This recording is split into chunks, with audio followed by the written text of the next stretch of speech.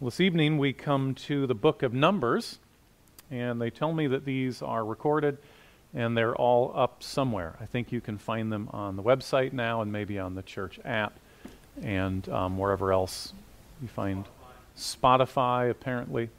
And so you can go back and listen to the others if you missed them, although as Brent and I do this, we're only on the fourth week, having come to Numbers, and we're already saying, boy, we've learned a lot. We may need to get done and then circle back and redo the first 5 or 6 because we think that we're figuring out better ways to do this as we go. It is a challenge to do an overview of a whole book of the Bible. But this evening, at any rate, we come to the book of Numbers. And I want to start with a couple verses from 1 Corinthians chapter 10.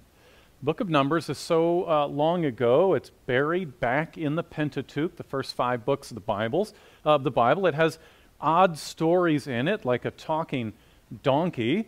It is a difficult book.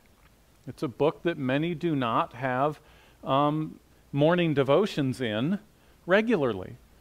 And so we have to ask, what does the book of Numbers mean for us today as Christians? Is it still relevant?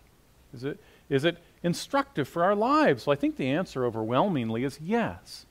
So let me start with a few verses from 1 Corinthians chapter 10, specifically verse 6 and then 11 and 12. You see, the Apostle Paul, when seeking to instruct the Corinthian church, reached exactly for the book of Numbers.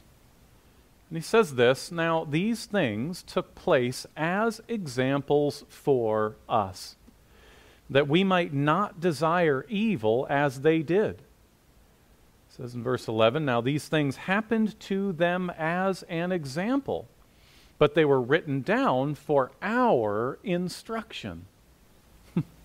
Well, it's a direct biblical statement that the book of Numbers, and we'll see as we go that he is talking about the book of Numbers, was written down for our instruction as members of the New Testament church.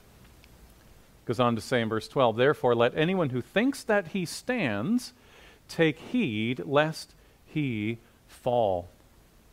So the New Testament tells us directly that the book of Numbers is there as a warning for us, so that if we think we can't fall victim to sin and unbelief, the book of Numbers stands as a perpetual reminder, oh yes you can. And we need to be careful. We'll see this not only in 1 Corinthians, and we'll look at this passage more later, but also in the book of Hebrews. But let's start back in the book of Numbers, and I'll say this by way of review. I'm quoting Wilkinson and Boa here. In Genesis, God elected a people. In Exodus, he redeemed them. In Leviticus, he sanctified them. And in Numbers, he directed them. Or another way of saying that might be that Genesis is the book of beginnings. Exodus is the book of the law, we might say. Leviticus is the book of holiness. And Numbers is the book of wandering. By way of overview, God will be faithful to his promises, those promises that he made throughout Genesis and Exodus, and he will uphold his righteousness in complete holiness, as we saw in Leviticus. Therefore, he will punish Israel for her faithless disobedience, we see here in the book of Numbers, and afterward will give her the land he promised. And we see by the end of Numbers that he is regrouping the nation, ready to send them into the land of promise. But in the book of Numbers, we have God, on the one hand, disciplining Israel for her disobedience and unbelief, but at the same time, showing himself faithful to his promise and preparing them to enter the promised land. In a word or two, the book of Numbers is about wandering and warning. It's about wandering and warning. In fact, wandering would be a better title for the book, and was the title of the book in the Jewish mind and in centuries past. But the title Numbers comes to us from the title of the Greek Old Testament, where it got that name. And that's because of the 2 chapters in which the people of Israel are numbered. First in chapter 1 and later in chapter 26, I believe. And so, hence the name Numbers. But it's a bit of a tragedy because that's not what the book is about. It's just one small feature of the book. But in a word or two, it is about wandering and warning. Now, wandering best describes the content of the book of Numbers. Israel leaves Sinai and marches to the border of the promised land, only to shrink back in doubt and fear and disobedience, refusing to enter the land and drive out its inhabitants. This is what God had told them to do, and they march in that direction, but ultimately refuse to obey. They are afraid and they don't believe that God will protect them. So for rejecting his purposeful directive to take the promised land, God sentences them to 40 years of aimless wandering in the barren wilderness. And that was 1 year for each day that Israel's spies surveyed the land. Meaning God held them directly and specifically responsible for the knowledge they rejected. And in Numbers 14:34, God says, according to the number of the days in which you spied out the land, 40 days, a year for each day, you shall bear your iniquity 40 years, and you shall know my displeasure. So the book of Numbers, the content is about wandering, and specifically the nation of Israel is sentenced to 40 years of wandering in the wilderness aimlessly because of their unbelief and disobedience toward God. Now, in just a minute, we're going to read through a good part of Numbers 13 and 14, because that forms really the heart of the book, and it's the clearest example of what's happening in terms of the people's disobedience against God, God's displeasure with them, then God's discipline of them. And I want you to see it for yourself instead of a flyover where we read a bunch of verses from 10 or 15 different chapters. We're going to slow down and read the majority of 2 chapters, and I think it's going to give you a flavor of the book of Numbers and really the heartbeat of the book of Numbers, so that when you later read it on your own, which I would highly encourage you to do this week, with these themes rattling in your mind, you'll have an angle of attack. You'll have a frame in which to read the book. So, Numbers is about wandering, and we'll see that firsthand in a minute, but warning best describes the purpose of the book. If wandering best describes the content of the book, warning best describes the purpose of the book. And we know that because both Paul and the writer of Hebrews looks to the narrative of Numbers as the example par excellence of the sins of doubting and disobeying God and then suffering the consequences. Now, we see this elsewhere, of course, in the Old Testament. Namely, all of the Old Testament. But here in the record of God's dealings with his people in getting them into the promised land, it shines most, I say brightly, but it's not bright, most clearly in the book of Numbers. And therefore, the New Testament writers often look to the book of Numbers as the clearest example of disbelief leading to disobedience, requiring the discipline of the Lord. Paul uses Numbers as an example in 1 Corinthians 10, 1-13, where he's teaching the sinful Corinthians how to consider others before self to make decisions that benefit the holiness of the body to which they belong. That's in 1 Corinthians 8 through 10 with the idol meat controversy. And this results in our favorite verse about battling sin, 1 Corinthians 10:13, which we often take in isolation. But I think it's even more powerful when we see it in its context of Paul using Numbers to instruct the sinful church there in Corinth. And then the writer to Hebrews uses Numbers as an example in Hebrews 3:7-4:13, when encouraging Christians to press on to the end in their faith. And he warns readers against the kind of evil, unbelieving hearts present in the first generation of Israelites after the Exodus. He'll do that in Hebrews 3:12, resulting in one of our favorite verses about the power of God's Word. In Hebrews 4:12, which we often take in isolation, but it means even more and shines with more vibrant colors and is applicable in a slightly different way when we understand it in the context of an example of Numbers as a warning for Christians today. That's how we need to understand Hebrews 4:12, about the Word being alive and powerful and sharper than a two-edged sword.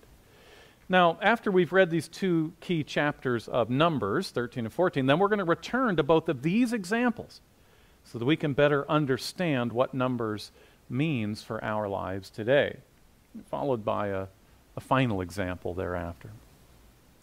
But just a word then on the structure of Numbers. We're not going to read a bunch of verses from these chapters, but roughly chapters 1 through 10. Really, it's 1 through 10, chapter 10, verse 11. But you can think of it as chapters 1 through 10 contain the organization and preparation of Israel to occupy the promised land. It's the organization and the preparation of Israel to occupy the promised land. God has created them. He has elected them, creating them through Abraham and his descendants in Genesis. In Exodus, God has saved them. He's redeemed them from slavery in Egypt, brought them out of Egypt and gave them the law. That was the constitution that they would live under, if you will. In Leviticus, he explains exactly what holiness will look like. God is protecting his holiness from corruption so that he can come and live among them, and he's protecting them from his holiness as he comes and lives among them. And so now in the book of Numbers, they have what they need, and God organizes and prepares them to go into the promised land. It is time. It is time, he says.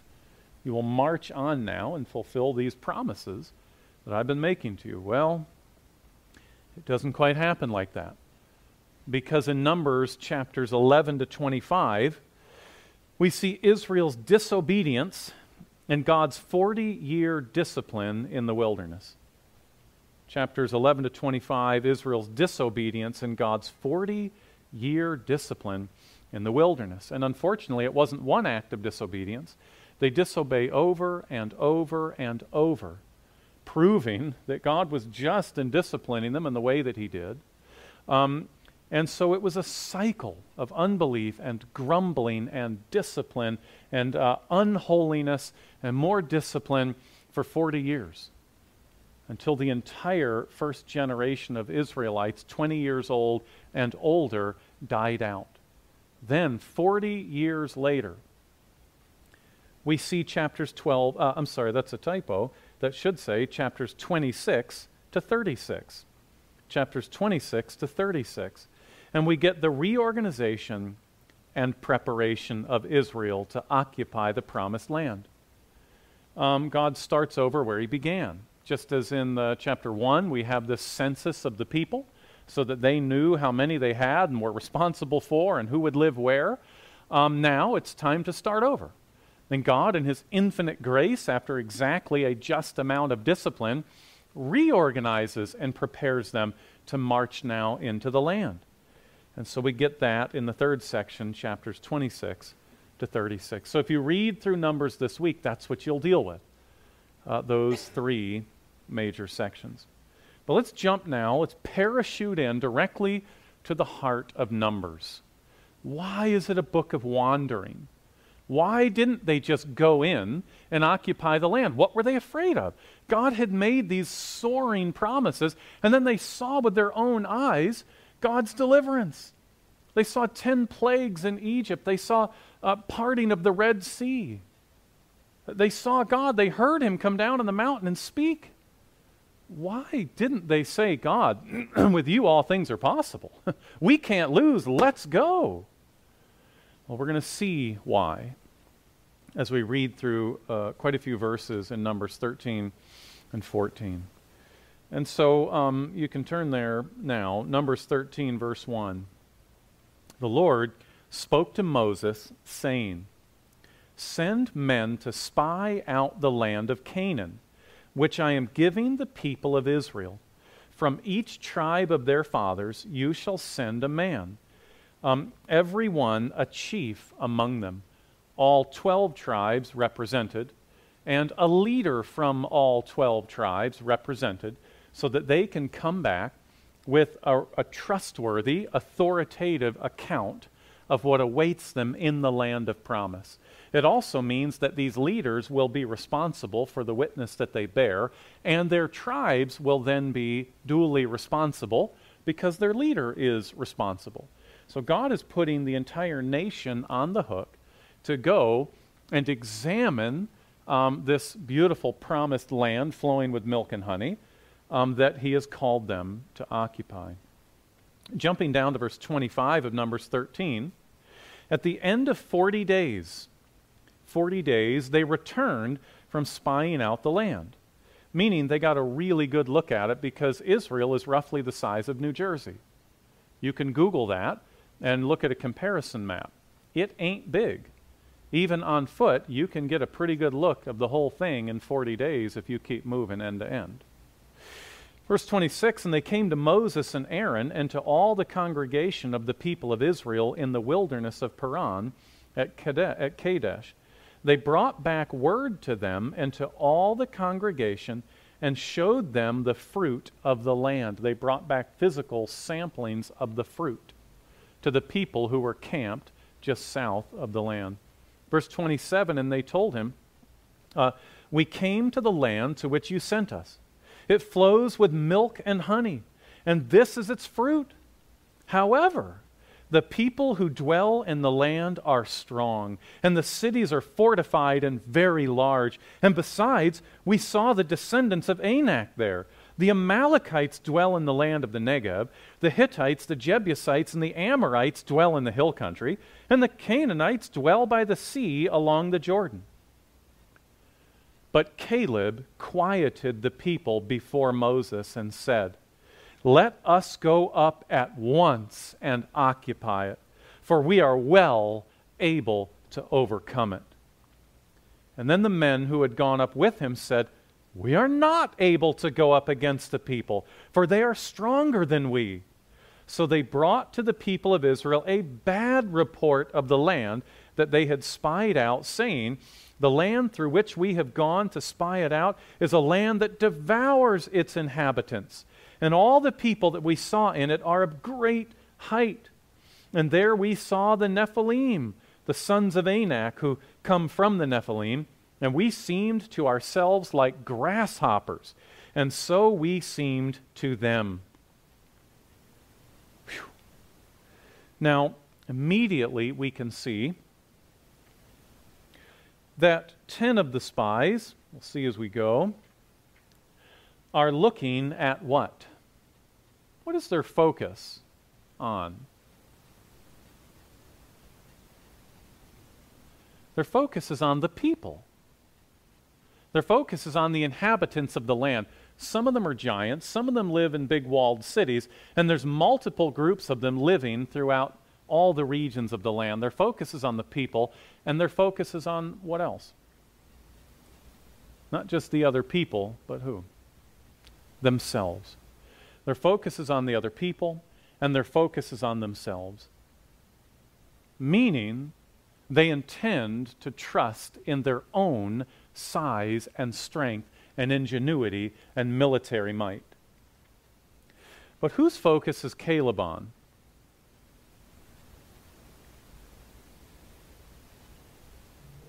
It must be on the Lord. He doesn't say that yet, but it must be.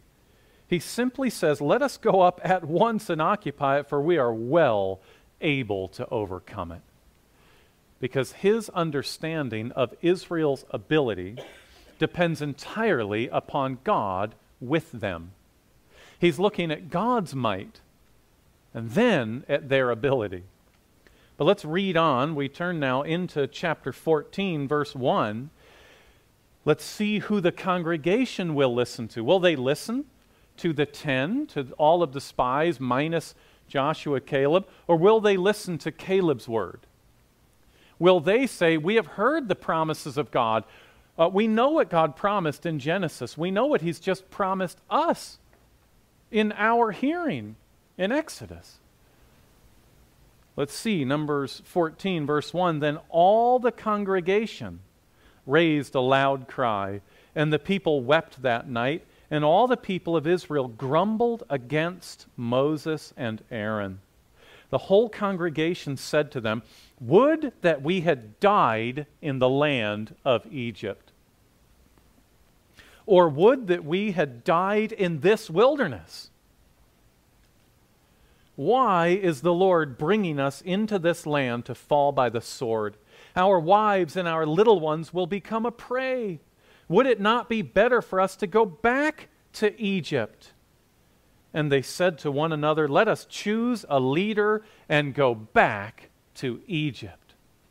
This is a wholesale rejection of God, His word, His promises, and His chosen leader. That's what their fear has led them to. Verse 5, then Moses and Aaron fell on their faces before all the assembly of the congregation of the people of Israel. And Joshua the son of Nun and Caleb the son of Jephunneh, who were among those who had spied out the land, tore their clothes and said to all the congregation of the people of Israel, the land which we passed through to spy it out is an exceedingly good land.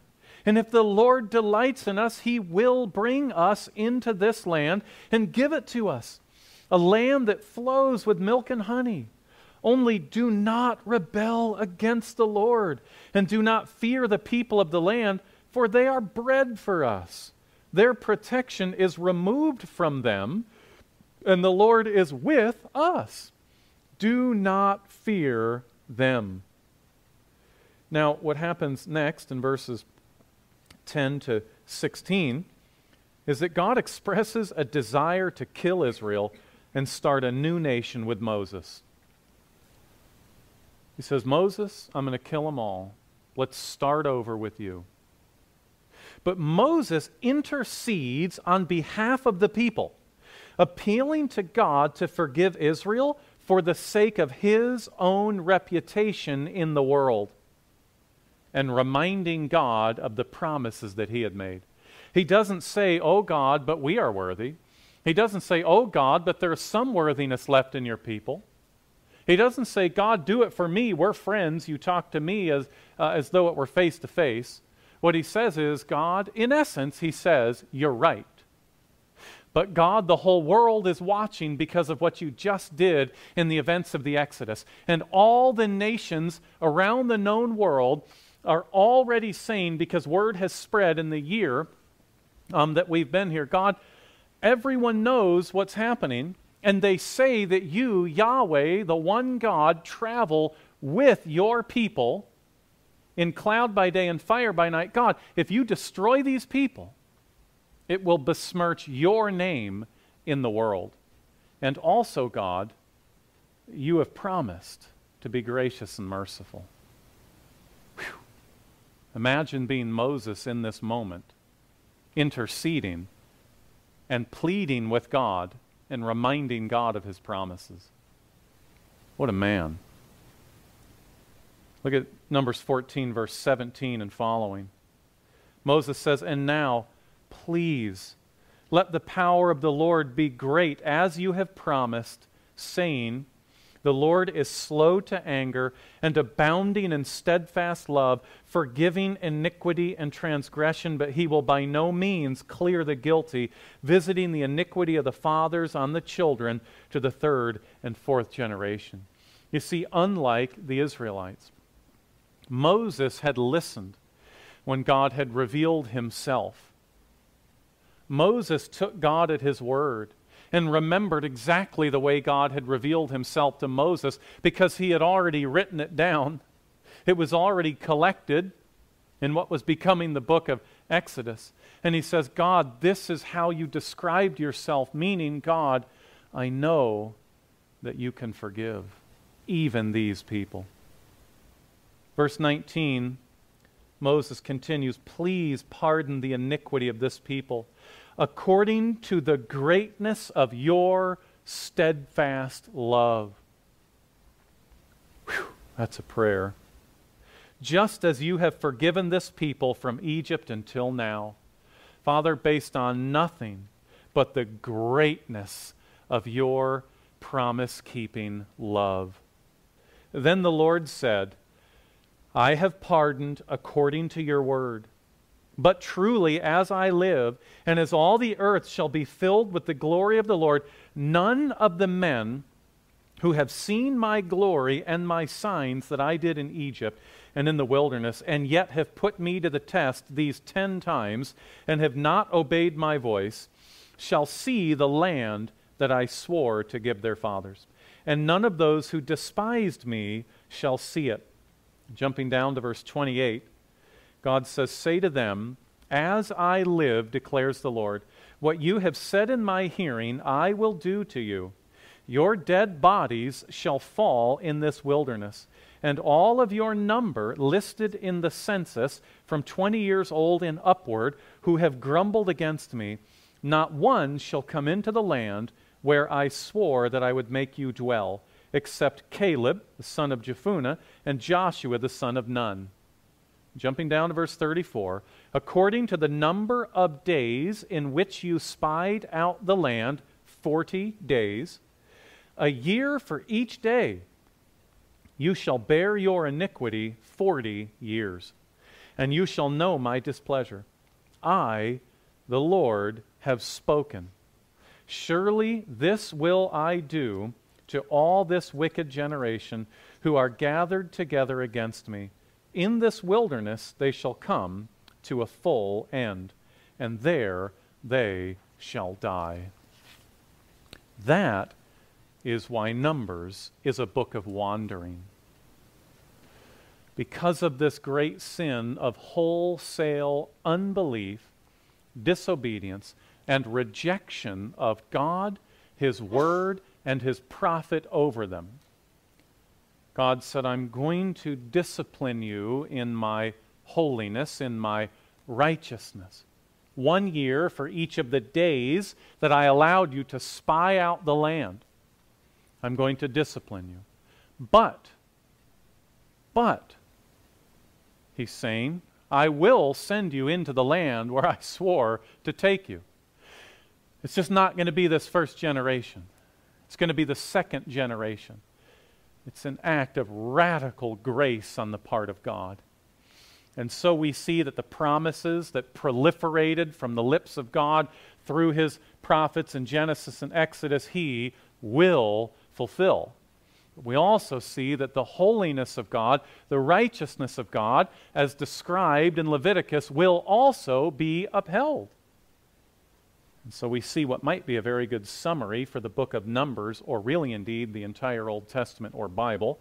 And it is simply God's faithfulness despite His people's unfaithfulness. It might be a very good title or summary for the book of Numbers, but really for the entire Old Testament and quite possibly for the whole Bible. God's faithfulness despite His people's unfaithfulness. So, Numbers is a book of wandering. That word best describes its content. But Numbers is also a book of warning. For us today, that word probably best describes its purpose. And I want to walk through these two not so long New Testament passages and just make a few comments so you can see how God, by His Spirit, was pleased to use the book of Numbers in writing the New Covenant. Turn in your Bibles to 1 Corinthians chapter 10. We'll start in verse 1. And again, Paul is writing to a church that looked a lot like the nation of Israel in the days of Numbers. These are God's people. These are Christians in the church in Corinth. There are many genuine Christians among them, and there are some who are professing Christians only, but they are God's people, and He will work with them. And so He has sent Paul as an apostle to love them, to shepherd them, to write letters to them. And Paul recognizes that the church in Corinth looks a bit like the nation of Israel in her lower points, racked with sin. And so Paul reaches for the book of Numbers as a sobering warning to the people in Corinth, as he's teaching them the consequences of sin, and as he's teaching them to consider those consequences and to put others first as they make decisions regarding morality and holiness. Because they must learn to be a people holy unto the Lord together as God's new covenant people. And so how interesting that even when he's ironing out highly specific cultural issues in the local church in Corinth, like should we or should we not eat meat sacrificed to idols, the Apostle Paul says, well, first you need to put each other first and stop demanding your own rights. Secondly, you need to understand that you're working toward a group holiness in this. But thirdly, and I think the reason he's reaching for the book of Numbers is to remind them just how high the cost of disobedience is. Now look at this. 1 Corinthians chapter 10, verse 1, "For I do not want you to be unaware, brothers, that our fathers were all under the cloud, and all passed through the sea, and all were baptized into Moses in the cloud and in the sea. And all ate the same spiritual food." Boy, does this sound familiar after our overviews of Exodus and Leviticus? We've got the crossing of the Red Sea. We have manna. We have the glory cloud of God coming down among the people. Verse 4, "And all drank the same spiritual drink." Moses, of course, he says, "For they drank from the spiritual rock that followed them, and the rock was Christ." Oh, no time to stop there now. But listen to that. We know that they drank from water that came from a rock from the hand of God through Moses miraculously. Why is he bringing all this up? Verse 5, "Nevertheless, with most of them God was not pleased, for they were overthrown in the wilderness." What is he referring to?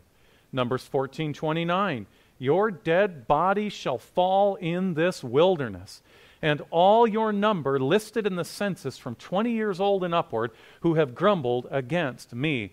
Paul is getting serious in this letter. Now, some in Corinth certainly were Gentile Christians, but most of them by this time would have become familiar with the Scriptures, the Old Testament Scriptures. Some of the Christians there in Corinth were certainly Jews, and they knew full well. And when Paul made this mention of them being overthrown in the wilderness, the hair on the back of their neck stood up. Because they said, the Apostle Paul, God's authoritative representative, the Lord Christ's authoritative representative, has just told us that we could die in the wilderness, as it were, just as quickly as that first generation of Israelites after the Exodus. You say, no, wait a minute, Pastor. Is he really saying that? Is he really threatening them in that way? Yes, because in just a few chapters, when he describes to them why they're doing communion wrong and prescribes how to do it right, he says, "Many are weak and sick among you, and many sleep, have died." And so Paul is grabbing hold of Numbers to give them the strongest warning he can, to tell them your obedience to the Lord Jesus in this community of God's people is serious. It matters. It can even be a matter of life and death before the Lord. Now, verse 6, he continues, "Now these things took place as examples for us, that we might not desire evil as they did." Numbers 11:4, "Now the rabble that was among them had a strong craving." They wanted meat. "The people of Israel also wept again and said, 'Oh, that we had meat to eat.' The manna was not good enough. They demanded meat." Paul says, watch out when you start to give in to your evil desires. "Do not be idolaters as some of them were, As it is written, the people sat down to eat and drink and rose up to play. That's an Exodus reference. We must not indulge in sexual immorality, as some of them did, and 23,000 fell in a single day. Whew. Numbers 25:9. Nevertheless, those who died by the plague were 24,000. Uh-oh, there's a discrepancy. Clearly, the Bible is full of errors and is not to be trusted. Say children on YouTube that have never read a book. But understand that in one context, when Scripture says 23,000 and in the New Testament says 24,000, do you notice that that's a ginormous round number? And it's designed to be a round number because in the same way that you round numbers almost daily, probably in some way or another. What time is it? About 11 o'clock. How many people were there? I don't know, 500. Well, Scripture also uses round numbers all the time. And so perhaps there's 23,500 people that the Lord struck down in the wilderness, and so one can very accurately say 23,000, while the other very accurately says 24,000. And so I just say that because sometimes I hear people arguing that these somehow disprove Scripture, but to say that is to understand neither language nor literature. But let's move on, verse 9. We must not put Christ to the test, as some of them did, and were destroyed by serpents. This is all the language of Numbers. Nor grumble, as some of them did, and were destroyed by the destroyer. Now, these things happened to them as an example, but they were written down for our instruction. Happened to them as an example, written down for our instruction, on whom the end of the ages has come. Meaning we now are in the fulfillment of these promises of the Messiah in the church age. Verse 12, therefore, let anyone who thinks that he stands take heed lest he fall. Numbers 21:5 says, and the people spoke against God and against Moses. Why have you brought us up out of Egypt to die in the wilderness? For there's no food or water, and we loathe this worthless food. Whew. And so Paul uses the example of the children of Israel in the book of Numbers to say, take heed lest you fall. When you rebel against God, act in unbelief, act in disobedience, and spurn God's good grace to you. And it's in that context that we get this, the very next verse. No temptation has overtaken you that is not common to man. God is faithful, and He will not let you be tempted beyond your ability, but with the temptation will also provide the way of escape that you may be able to endure it. What does this mean? This is in the context of envisioning yourself as one of the Egyptians, the Israelites rather, marching along, having been delivered from the Egyptians, being called to go into the land of Canaan, and being able to trust God that He will overcome any and every obstacle in your way. And when you are tempted to throw in the towel because it seems too difficult or too scary or too big a thing for you to handle, you are to remember the children of Israel in the book of Numbers. Numbers 14:8, you are to stand up like Caleb and say, if the Lord delights in us, He will bring us into this land and give it to us. Just don't rebel against the Lord. Do not fear the people of the land, for they are bread for us. Their protection's removed. The Lord is with us. Paul is saying, don't accept a shortcut. Don't accept a shortcut of sin in venting your anger, in trying to fulfill the cravings of your flesh, in giving in to sinful worry, in whatever it might be that all of us struggle with. Paul says, remember the Israelites. Remember Caleb and Joshua. Remember that there were those that understood. And when they finally obeyed God, He cleared every obstacle and miraculously placed them in that land, and He will do it for you also. He will do it for you also as one of His new covenant people. When you take God at His word, you cling to His promises, and you move forward in faith, doing the next faithful thing. Let no temptation overcome you to stray from the path. Now, in similar fashion, we get Hebrews 3, 7 to 4:13. Let me just read through this with far less comment, just to show you that the writer of the Hebrews does a very similar thing. Therefore, as the Holy Spirit says, today, if you hear his voice, do not harden your hearts as in the rebellion on the day of testing in the wilderness, where your fathers put me to the test and saw my works for 40 years. This is the entirety of the book of Numbers, right? Therefore, I was provoked with that generation and said, they always go astray in their heart. They have not known my ways. As I swore in my wrath, they shall not enter my rest. And Hebrews is quoting the Psalms often here, but the Psalms are quoting Numbers. Verse 12, take care, brothers, lest there be in any of you an evil, unbelieving heart, leading you to fall away from the living God. That sounds like Numbers 20:12. Then the Lord spoke to Moses and Aaron, because you did not believe me, to hallow me in the eyes of the children of Israel. Therefore you shall not bring this congregation into the land which I have given them.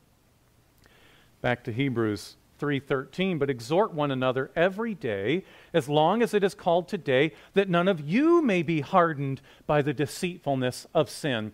As Israel, so it is possible for you to be hardened by the deceitfulness of sin. Specifically, what kind of deceitfulness of sin? The kind of deceitfulness of sin that makes you look at others or yourself or the temptation before you or the difficulty of the path of obedience and saying, I can't do it.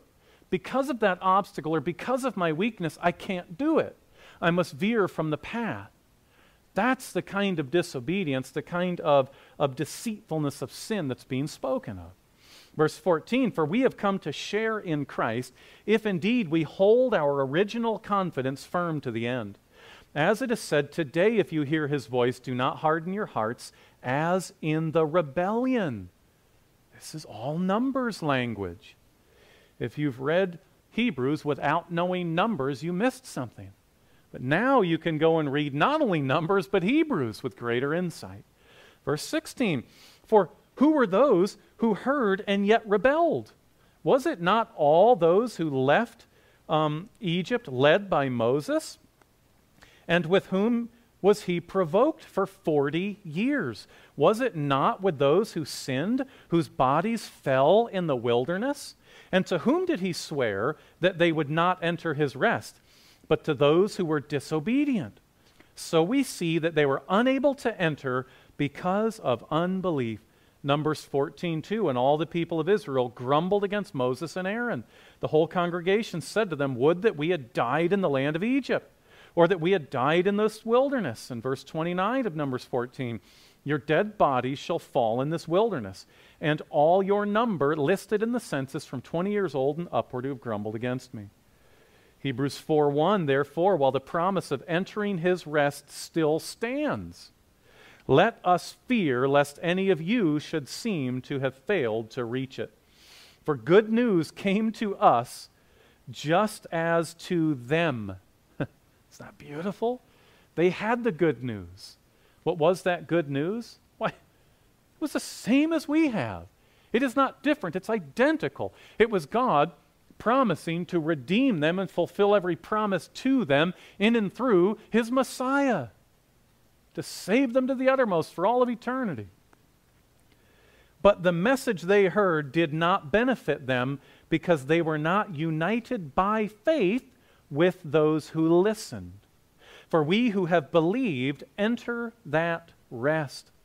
Just as they were on the path to the temporary rest of life in the promised land under Yahweh in the theocracy, then monarchy that was promised, so we as Christians today are on our way to the eternal promised rest of shalom, of peace in God's presence on a new earth.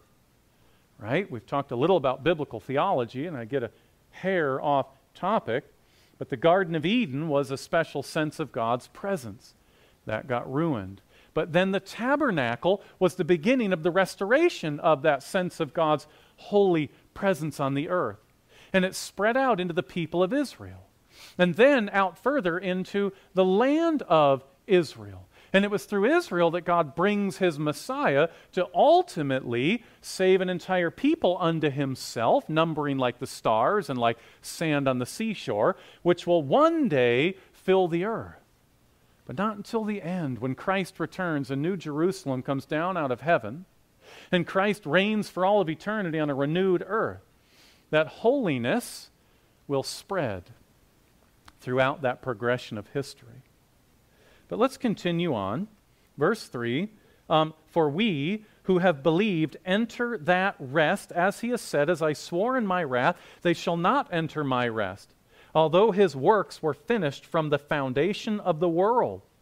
God is working out his eternal decree of salvation. Verse 4, for he has somewhere spoken of the seventh day in this way, and God rested on the seventh day from all his works. And again in this passage he said, they shall not enter my rest. Verse 6, Hebrews 4, since therefore it remains for some to enter it, and those who formerly received the good news failed to enter because of disobedience, again he appoints a certain day, today, saying through David so long afterwards, in the words already quoted, today if you hear his voice, do not harden your hearts. For if Joshua had given them rest, God would not have spoken of another day later on. Well, the rest in the promised land under Joshua was not the eternal fulfilled rest. There was a far greater rest coming that we look forward to as well. Verse 9, so then there remains a Sabbath rest for the people of God, for whoever has entered God's rest has also rested from his works as God did from his. So let us therefore strive to enter that rest, so that no one may fall by the same sort of disobedience. We said in conversation before the service began this evening, that whenever someone speaks of their salvation in the past tense, looking primarily back to a prayer that they prayed or a card that they signed or an aisle that they walked or some other thing in a moment of time in the past on which they are now presently banking, there's a problem. The book of Numbers stands as an ongoing warning for believers today that following hard after God is a lifestyle. Those with regenerate, renewed hearts follow. Jesus says we take up our cross and follow him. It's a daily endeavor of dependence and obedience. And we will never do it perfectly. And ironically, the more holiness you gain with the help of the Spirit, the less holy you might feel. And yet we can follow clearly. Let us therefore strive. We continue to follow Christ in the power of the gospel day after day as he makes us more and more like Christ. We strive to enter that rest in the Christian life so that no one may fall by the same sort of disobedience. Now here we come to verse 12 of Hebrews 4. It is in this context of striving hard after God despite the difficulties of obedience over a lifetime that we read, for, notice that that's a continuation word, for the word of God is living and active and sharper than any two-edged sword, piercing to the division of soul and spirit, of joints and marrow, and discerning the thoughts and intentions of the heart. And no creature is hidden from his sight, but all are naked and exposed to the eyes of him to whom we must give an account. Amazing, the writer to the Hebrews takes up this military imagery, saying to the one who needs strength and pressing on the one hand, you have the sword of the word. You have the deadliest weapon of all. Why are you afraid? What possible obstacle do you think you can't overcome when you're wielding the living and active sword of the Lord?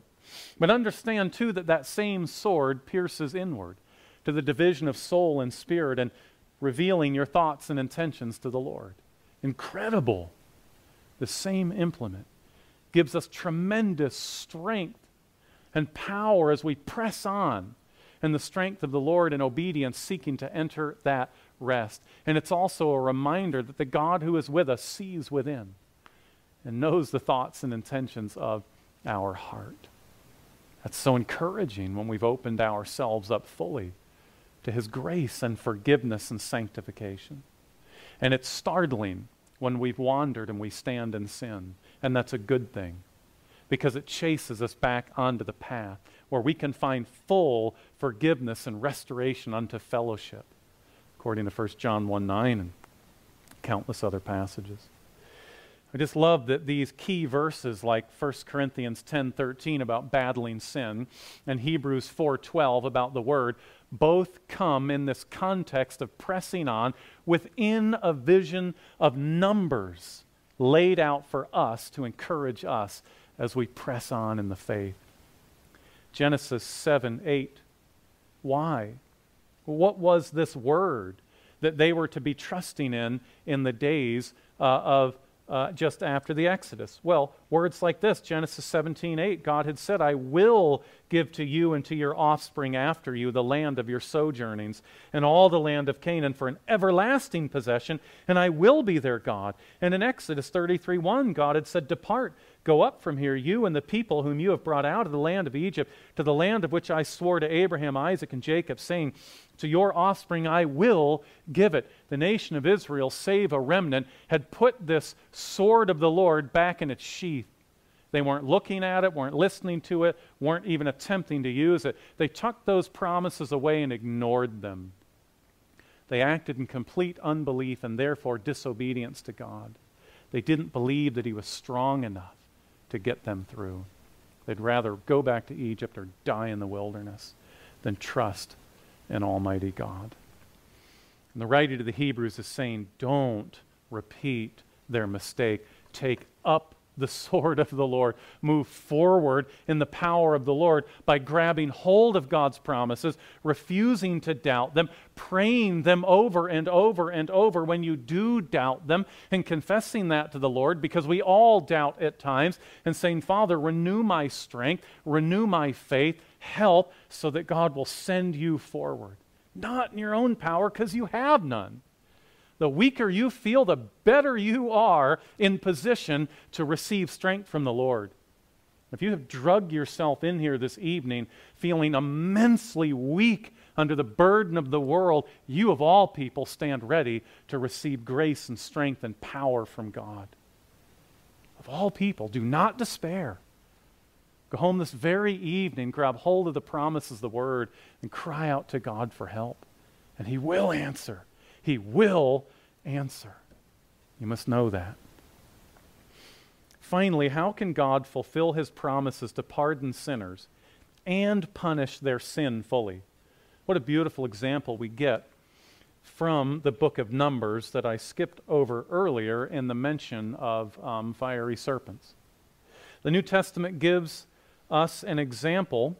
The New Testament uses an example from Numbers in another significant context, this time giving us one of our favorite verses on the power of God to save. Every time Numbers shows up, one of our favorite verses pops out. Isn't that interesting?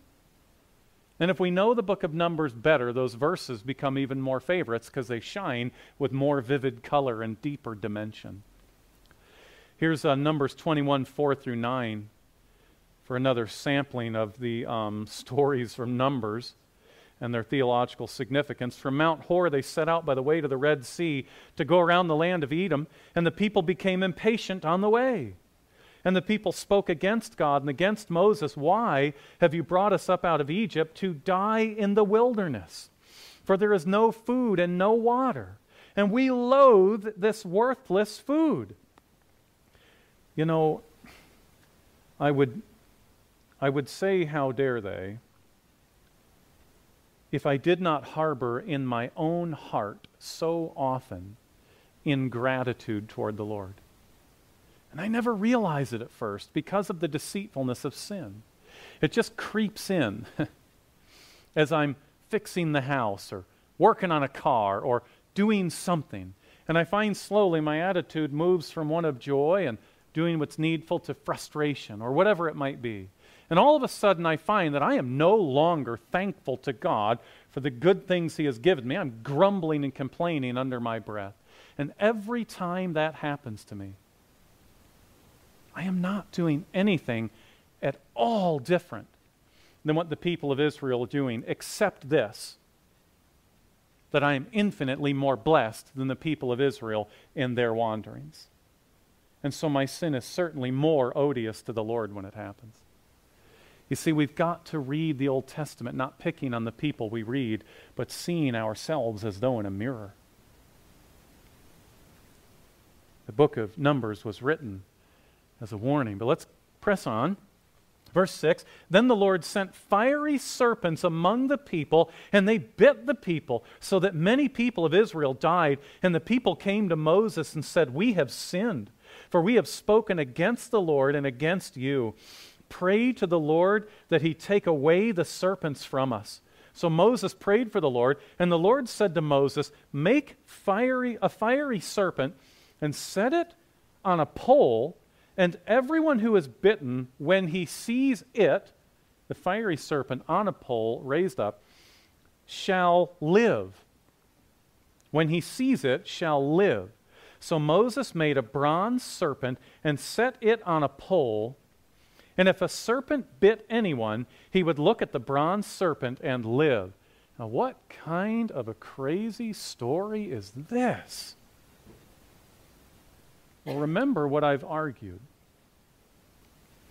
I believe that what God did in the Old Testament did not set a pattern that God then reactively used to shape the life and events of Jesus.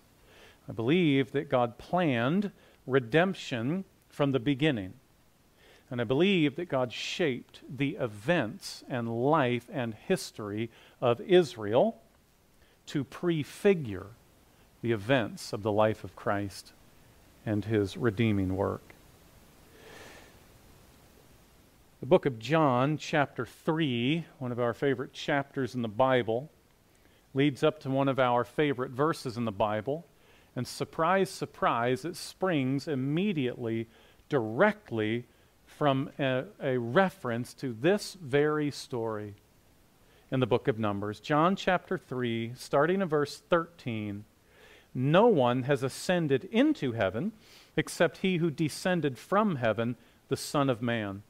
And as Moses lifted up the serpent in the wilderness, so must the Son of Man be lifted up, that whoever believes in him may have eternal life. For God so loved the world that he gave his only Son, that whoever believes in him should not perish, but have eternal life.